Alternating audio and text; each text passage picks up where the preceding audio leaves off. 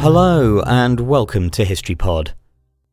On the 30th of July 1619, the oldest continuous elected legislative assembly in the New World, the House of Burgesses in Virginia, convened for the first time. The Virginia Company of London established Jamestown as the first permanent English settlement in the Americas in 1607. After a difficult first decade, the community's fortunes began to improve, and in 1619, the new governor of Virginia, Sir George Yeardley, convened the first representative assembly.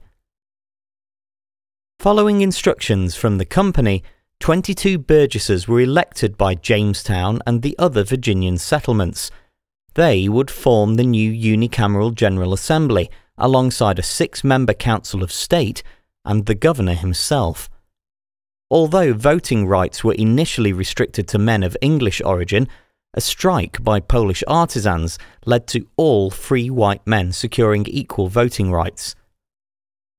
The General Assembly, known at the time as the House of Burgesses, met to establish one equal and uniform government over all Virginia, by establishing just laws for the happy guiding and governing of the people there inhabiting. Nevertheless, the governor had the right to veto any decisions, as the company still wielded ultimate control.